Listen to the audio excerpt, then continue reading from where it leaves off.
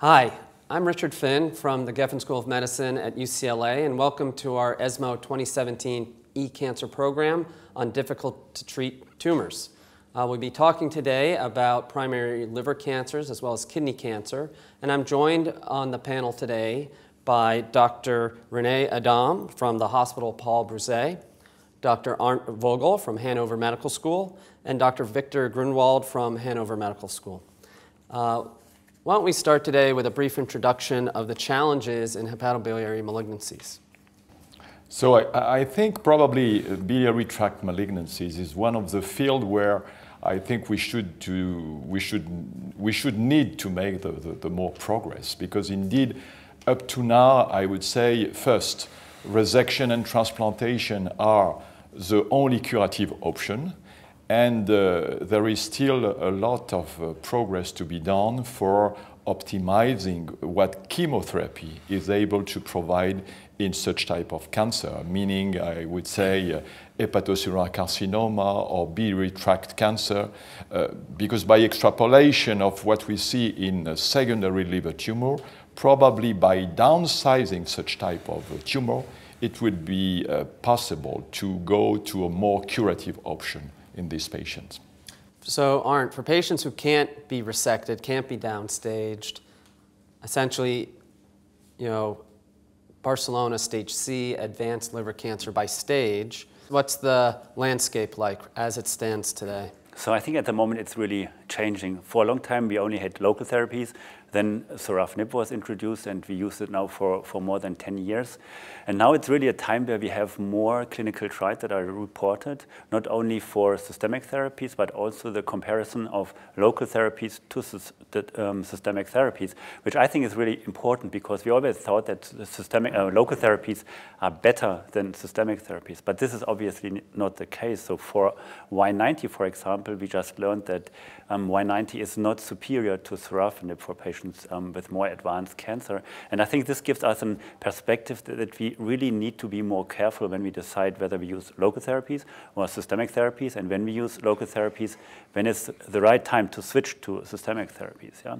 And in respect to systemic therapies, I think we have now 3 drugs available, most likely: sorafenib, regorafenib, and lenvatinib. We have a positive trial, and now also we have to decide which drug should we use first. Yeah? And then it comes to the decision not only the effect on overall survival, but maybe also on secondary endpoints. So for example, response rate, what you just mentioned. I mean, so can we use drugs or local therapies for downstaging purposes, so that we can do indeed resection, maybe also transplantation, and then that we switch patients from a palliative setting maybe to a curative setting. So I think this is really important, that we also not only consider overall survival, but also secondary endpoints to get different treatment algorithm.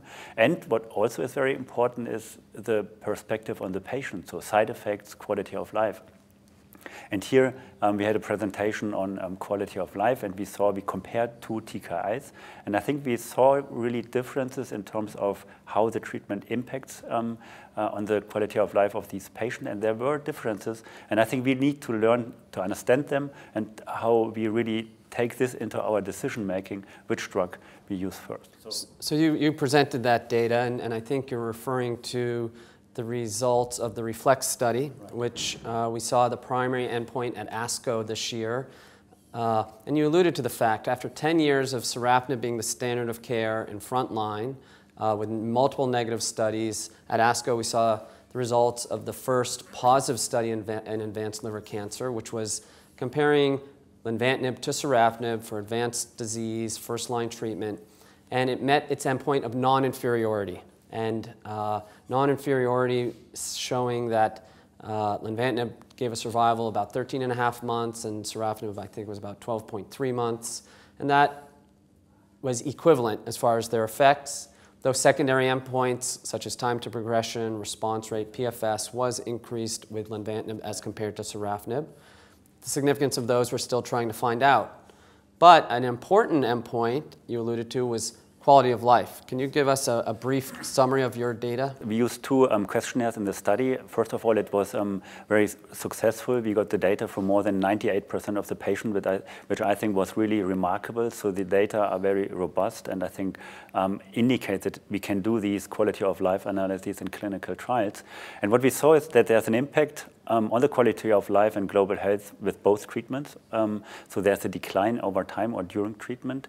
When we look at some of the key domains such as pain, diarrhea, nutrition, body image, we saw a delay in clinically meaningful worsening of symptoms in patients that received lenvatinib compared to those that received sorafenib. Therefore, I think we do see differences, and we need to see how we can integrate this in our decisions. So I think that brings us to an important topic in liver cancer, because especially with a non-inferiority study, we're trying to figure out which subgroups might do better with one drug or the other. I had presented an interesting biomarker analysis from that study, and a hypothesis-generating study looking at serum biomarkers. And we identified a few things that are prognostic, actually, for both lenvatinib and sorafenib. And we also showed how these molecules differently modify the pathways. And while both sorafenib and lenvatinib modified VEGF markers, only lenvatinib affect the FGF family. And that might be an important differentiator between the two as we evolve into more data. You also alluded to the fact that the only other drug that has positive data is regorafenib in the second-line setting, still the only drug that has shown activity in that setting, unlike the first-line setting, which we were just discussing.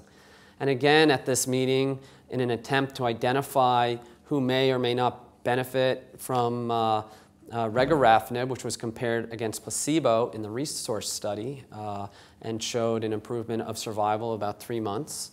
Certain proteins were identified in an exploratory analysis that showed some patients might do better than others. Interestingly, again, angiopoietin-1 and angiogenesis marker popped up among other genes or other proteins as well.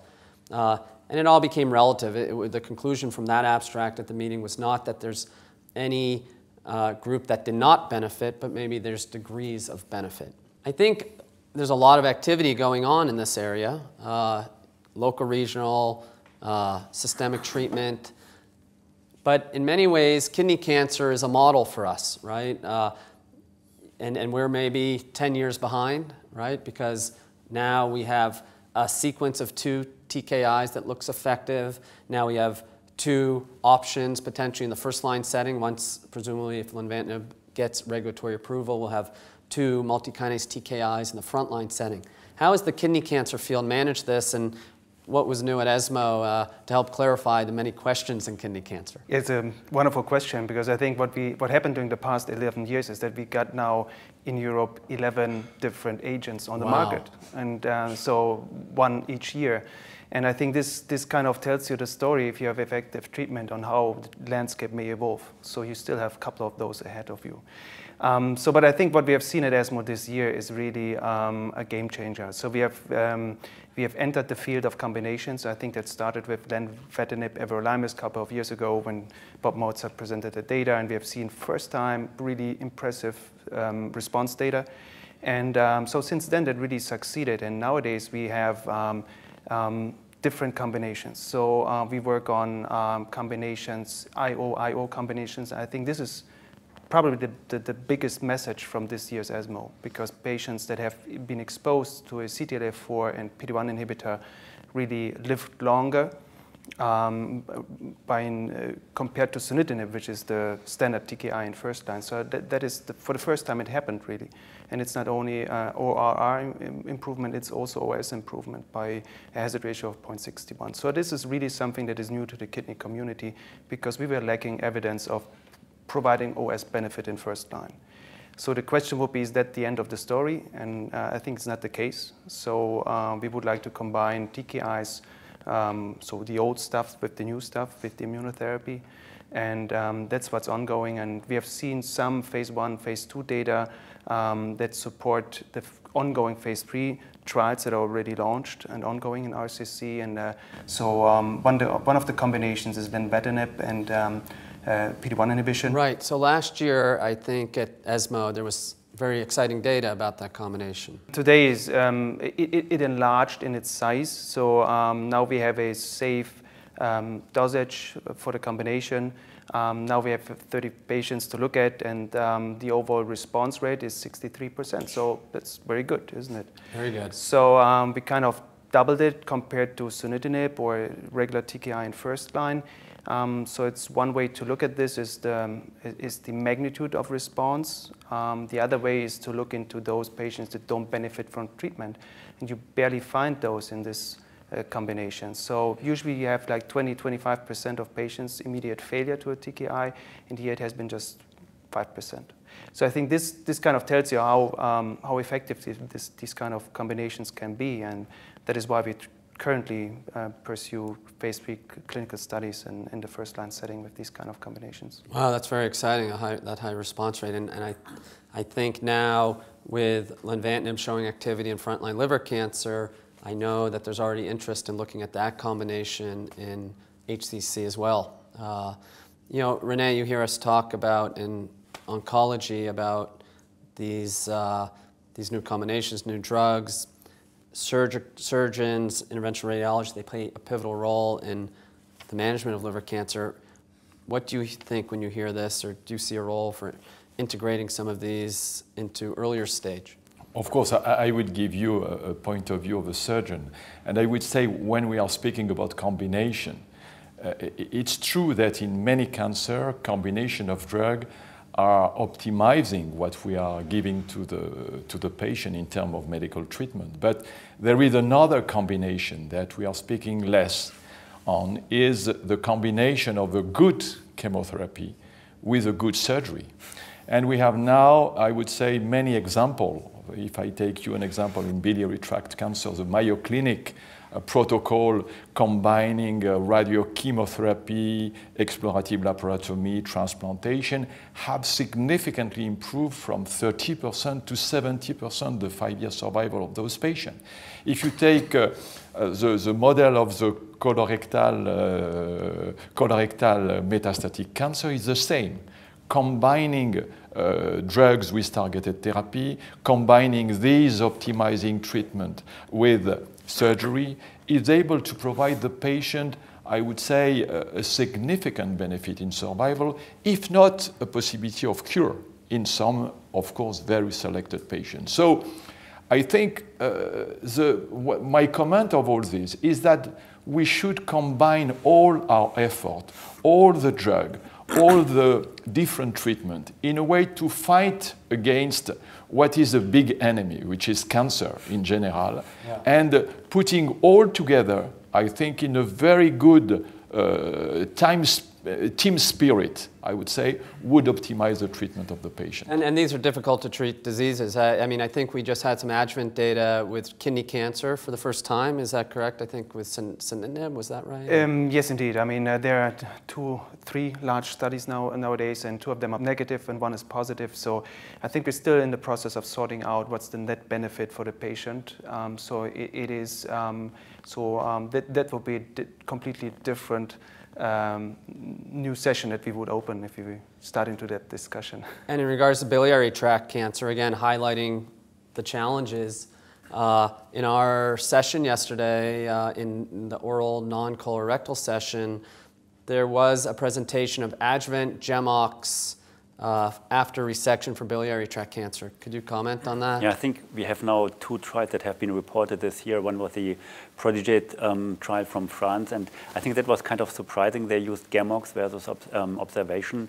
They observed a PFS benefit of 12 months, overall survival benefit of 25 months, but still the data were not significant, and they concluded that statistically significant. But yeah, maybe not only statistically. I mean, they concluded that they would not recommend GemOx as adjuvant treatment for biliary cancer. But when we look also at the BILCAP data, and they use just 5FU Xeloda as adjuvant therapy, they also observed an improvement in PFS and overall survival. Again, the overall survival benefit was not statistically significant. I think it was clinically meaningful. So we have now 2 negative trials, but in both trials we have a survival benefit of 15 to 24 months, which kind of is clinically meaningful.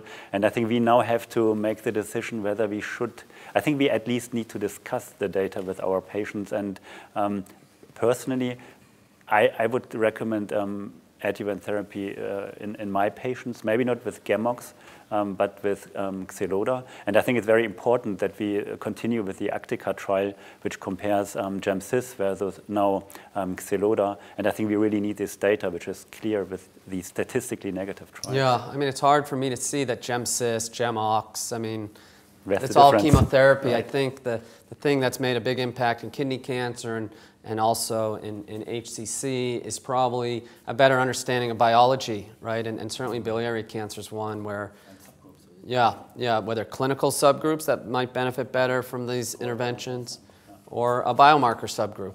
And we're continuing to work and try hard, and there's obviously a lot of work to be done. Any last closing comments, René? All these show, in my view, the great collaboration that we may do against cancer. I mean, in the past, only medical oncologists were involved in the treatment of cancer. Today, what we are seeing is that molecular biologists are involved, pathologists, medical oncologists, surgeons, radiologists, and I think this is illustrative of the need of a real expert team around all the treatment of a cancer patient in a way to improve the result. And I think for me it's probably the best achievement in the recent years. I think a lot of us in liver cancer, like I said, look at kidney cancer as a paradigm of success or great progress. What would you tell us in the liver cancer field, some advice? And what we have seen in renal is that tumor responses matter. I think it is, if you would like to succeed with therapy, in just not, you're not aiming to provide a 4 or 6 or 8 weeks benefit in progression-free survival. I think once you're beyond that point and you really deliver something to the patient that is meaningful, I think this is the best advice I can give you, because I think then be away from this discussion, is it significant, clinical relevant, and so on. Right.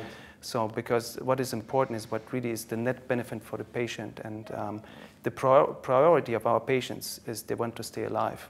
And I think that we have to acknowledge that, and we have to work on this. And I think René did a wonderful example that multidisciplinary teams are necessary. It's not only the drug. Yeah, that's great. I hope all of you found this interesting, this snapshot discussion from ESMO 2017 on advances and challenges in difficult to treat tumors. Thank you very much.